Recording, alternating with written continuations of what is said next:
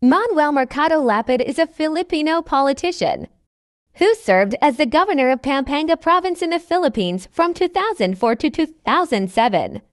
He was born on September 21, 1953, in Porac, Pampanga, Philippines. Prior to his political career, Lapid was a successful actor in the Philippine movie industry, where he was known for his tough guy roles and his trademark mustache. He entered politics in 1995 when he ran for the position of mayor of Porac and won. He served as mayor for 3 consecutive terms before running for governor in 2004. Lapid is also known for his charitable works.